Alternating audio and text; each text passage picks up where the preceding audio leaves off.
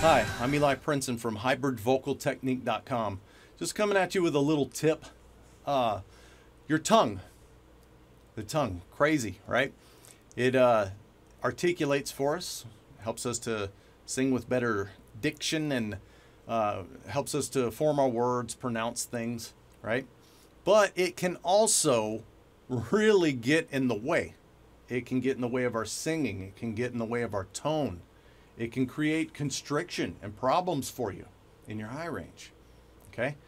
So wouldn't it be nice to be able to control that thing? The tongue is probably the hardest thing there is to tame, both in our lives, you know, with the things that we say and, you know, say to one another, and in our singing.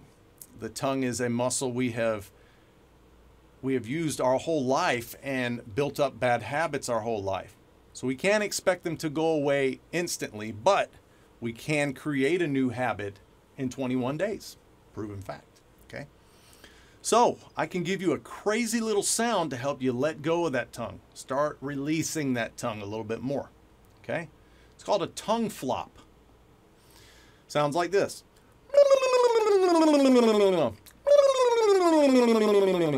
Okay? Probably the stupidest thing in the world, right? Or the most embarrassing or ridiculous thing in the world. But try it. If you sound like this, which I used to, you'll find that, wow, that's not as easy as what I thought. And maybe some of you can do it just like that. And that's good. If you can't, it's because you have tension in the back of your tongue, in the root of your tongue, way in the back. Now, if you could see inside your skull and in your throat, you would see that your tongue is connected in here. So if your voice is created here, your tongue's connected to it, and the tongue is tense, well, guess what? Everything else is tense, okay?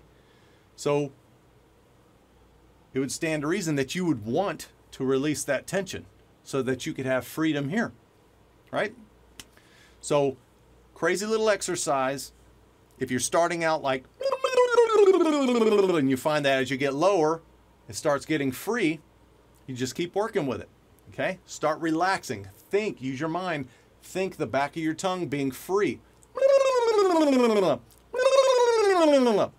And then make it more interesting for yourself. Think a good bright tone onto that the same way that you would when you sing. Think a little tiny bit of glottal compression and a little bit of support. Think about that bridge and the fusion of your registers. Okay? So, point being, every exercise that you do, don't do it for one purpose. Think about 3 or 4 or 5 things you can get out of it. That's what we do at hybridvocaltechnique.com. Come and see me. Let's do great things with your voice.